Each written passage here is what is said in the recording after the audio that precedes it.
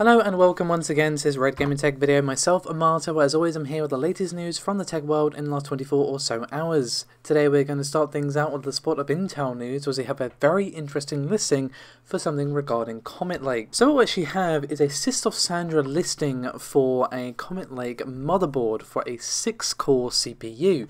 And although this is a Systof Sandra listing, I have to thank Tom Apisak on Twitter for actually alerting me to the existence of this. It was he who tweeted about it, so thank you very much to him.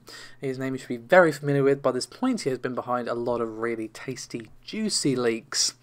So, as I said, this is for a Z490 Comet Lake motherboard. But if we scroll down a little bit, we can see some benchmarks results for Comet Lake itself. So, I'm not going to go too deep into these because this is very early engineering samples that we're seeing being tested here, but you can still get a little peek as what's happening. And again, this is the 6-core Comet Lake part.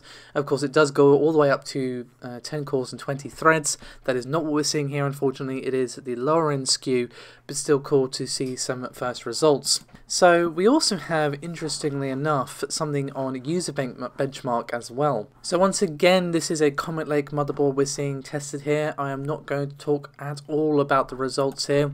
I don't think you guys need to tell me that user benchmark is not really that great for scores because they devalue any higher core count CPUs. It's pointless to look at the results, to be honest, but it's still nice to see leaks, still nice to see that the engineering samples are out there, they're being tested, they're doing their thing, essentially. But that's it for Intel this video. We actually have some AMD news up next, and we actually have an Ada64 listing to kick things off. So what we see in this particular update, which is version 6.20.5300, just rolls right off the tongue, that I'm sure you'll agree.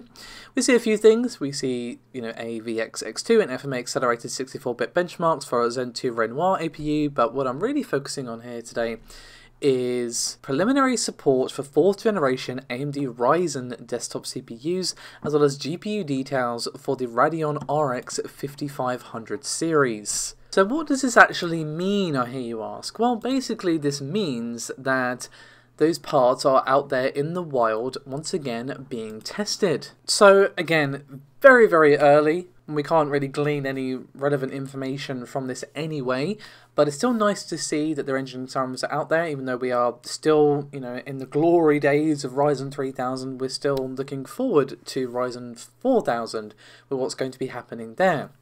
Now, the rumours for Vermeer, which is the rumoured codename for the upcoming series of chips, is apparently going to be coming next year. Again, that is rumoured. Now, we did see confirmation from Lisa Su that 7nm mobile chips will be coming in early 2020, and we'll most likely be seeing those at CES. But as for Vermeer, if that is indeed the codename for this, it's probably not going to be until later on in the year, probably in the summertime, that we'll see more information about this particular CPU. But this makes perfect sense to me. It lines up with them already preparing stuff, preliminary support for Ada64. It means it's not eons away, I guess is what we can take away from this. But that's not the only AMD thing I have for you today, my friends. No. We actually have something next regarding Threadripper 3970X. So this CPU has only been launched since yesterday. Just yesterday. Let's just keep that in mind, tucked under our hats, if you will. And since that time, once again, in a day, it has broken several world records. So, according to world records and global ranks at HWBot, it has broken, again, numerous world records, not just one. So we see the fastest overclock frequency for the chip at 5.752 GHz, and this is across all 32 cores and 64 threads. And this was achieved by the overclocker Tsake of Taiwan. Hopefully I pronounced that correctly, probably not. And unsurprisingly, they were using LN2 cooling and a voltage supply of 1.1 volts. But as I said, there was more than one record broken. So we see W Prime 1024M, 14 seconds and 154 milliseconds by Arsasanino of Italy. CINEBENCH R11.5 MT, 11.28 points at 5450 megahertz. Sorry, the previous result was at 5559. I do realise I forgot to say, apologies for that. So that was by Lucky Noob of Indonesia. GPU PI 1B 31 seconds and 67 milliseconds at 5625.5 megahertz by Safe Disk of South Korea. CINEBENCH R20 MT 23081 points at 5375 megahertz by Alex at Row of Romania. R15 MT 1072 points at 5525 megahertz, once again by Safe Disk of South Korea. R15 Extreme 2362 points at 4468 megahertz by Keep Hating of the US. And then the same overclocker again on CINEBENCH R11.5 MT 81.04 points at 5199 megahertz. And then finally another entry from Safe Disk of South Korea, Geekbench 3 multi-core 185,1114. That's what I meant to say. 185,114. There we go. Words are hard apparently, guys. At 5525 megahertz, once again by Safe Disk. So safe to say, AMD are very, very, very happy with this because the list just goes on and on and on. Like, we see another 13 results going on for Threadripper here, so if you want to skip forward a minute, I wouldn't blame you, wouldn't hold it against you, but for the sake of completeness, let's go through them. So, R20 MT 24049 points at 5500 by Hokkaido of Hong Kong. CINEBENCH 03 MT 6184 points at 5182 megahertz by Keep Hating of the US. Next one is Safe Disk of South Korea again. 15 MT 10672 points at 5525. GPU PI version 3.3 100M 2 seconds and 838 milliseconds at 4400.1 megahertz by Keep Hating again. GPU PI same version but 1B this time, 37 seconds 747 milliseconds at 4400.1. HW Bot X265 1080p 290.214 FPS at 5360 MHz by Alex at Row, once again of Romania. HW Bot X25 4K 68.936 FPS at 5260 MHz, once again this is Lucky Noob of Indonesia. Y Cruncher Pi25M 468 milliseconds at 4000 MHz, once again by Keep Hating. Y Cruncher again, Pi 1B this time though, 19 seconds and 302 milliseconds at 417 MHz by Keep Hating. 3D Mark Physics, 20,074 points at 4468 MHz, Keep Hating once again. All of these last results apart from its final one is this particular overclocker. We see Geekbench 4 MT 62483 points at 4200. Geekbench 3 ST 6500 at 5248, and then finally Geekbench 3 MT at 183,318 at 5525.1 megahertz by our Cicino of Italy. So if you skipped forward, and the TLDR of all of that is Threadripper 3970X has broken an absolute metric ton of world records again. 5.72 gigahertz on LM2 cooling, and over 23K points, sorry, should I say, in CINEBENCH R20. I'm going to go with AMD is pretty happy with those results.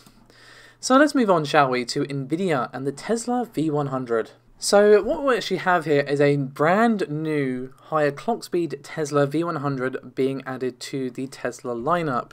So this is basically a amped up version of the V100. It has a higher core clock frequency and faster HBM2 memory. By default it has 32 gigs of memory, which was only an option for the V100 at 16 gigs otherwise. However, it is naturally still on the Volta architecture and is a 12nm GPU. And for those of you keeping score, this is the 6th, yes I said the 6th variant of the V100. And we may see yet more variation upon this higher clock speed card. For those of you wondering how much this would actually hurt you to actually purchase, well, unfortunately there's no word on price, but the V100, the vanilla one, not the S, is roughly $5,800 US. So we can probably expect to this be at least in the low 6,000 range, but that is pure speculation on my part. So let's move on, shall we, to our final topic of today, which is regarding some very interesting comments from Phil Spencer, Xbox and VR. Now, you may recall not that long ago there was some speculation going around whether or not Microsoft would actually be looking for VR headset as an option for the Xbox Scarlett. Obviously, Microsoft has not entered this race at all. They have gone for sort of AR thing instead, and obviously HoloLens is not a consumer level product, at least at the moment, and not for the foreseeable future, as I've said many times now. And again, there's been a lot of speculation because Sony has seen a fair bit of success with the PSVR. It is arguably the most accessible VR headset out of the ones available. Now, according to Phil Spencer in an interview with Stevivore, VR is not going to play a significant role on the Project Scarlett. So it seems like he's not really that keen on VR as a concept as well, at least at its current state. And here's what he had to say. He said, quote, "I have some issues with VR. It's isolating, and I think of games as communal, kind of together experience. We're responding to what our customers are asking for, and nobody's asking for VR. The vast majority of our customers know if they wanted VR experiences, there's places to go get those. We see the volumes of those on PC and other places." And unsurprisingly, out of quote now, the lack of killer games and probably the less than amazing sales they've seen on VR games is probably not doing much to make them willing to spend their time on research and development and marketing and everything else that would go alongside it. Because he said, quote, "Nobody's selling millions of units. I think we might get there eventually, but yeah, it's not where our focus is." So he's not saying we're never going to do VR. He just doesn't seem that thrilled with it in its current state. It's obviously not what they want for Xbox at the moment.